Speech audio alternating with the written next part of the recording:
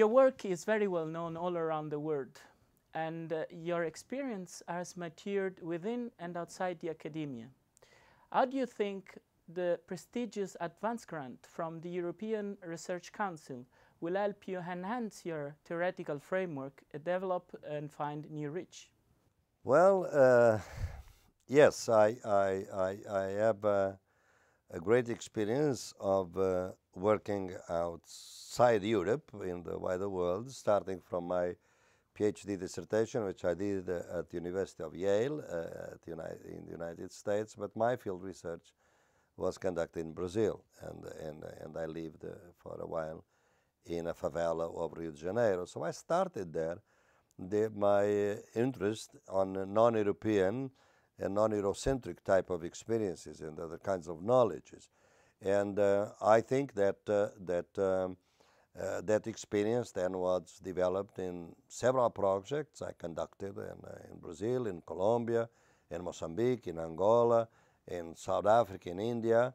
Particularly a very large project that I conducted, funded by the MacArthur Foundation at the end of the 90s, beginning of the 2000. Also on the name was Reinventing Social Emancipation, which was already very much interested in capturing different experiences of outside world. I think the L is a movement forward in the sense that for the first time I have a team of researchers, of younger researchers, young researchers either as PhD students or young postdocs, that will join me at my center to conduct this research. In the previous projects, I had to work with people around the world in these countries, but each one of them was in his or her own country at conducting their own work and of course participating in this project on a part-time at all, if at all. Now it's different. Now we have a team. Now I think that we may in fact be more ambitious in terms of our goals, more coherent in terms of our strategies, both at the theoretical level and the methodological level.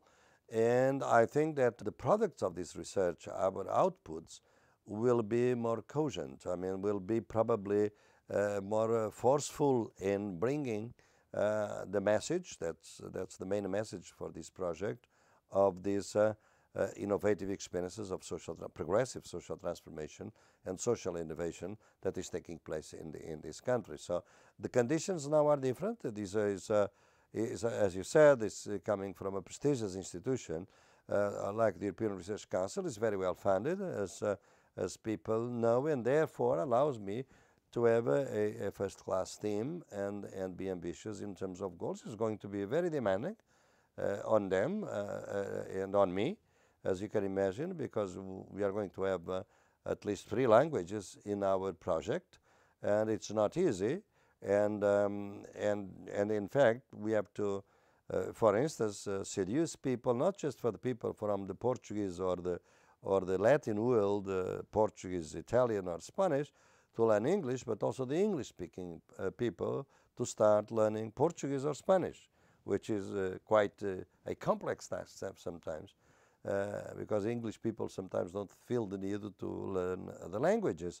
But I think that's the take of the project. So it's a project that in itself, the project in itself, the process of production of this project announces the very ideas that are at the core of this project, because we have within the project, we have the North and the South in a sense, not only in terms of perspectives, but in terms of languages, and therefore we are going to face within the team the difficulties of developing these dialogues. But that's a challenge. I mean, if I were going to repeat my previous projects, I wouldn't, of course, start this one. So it is the idea that this is something completely new.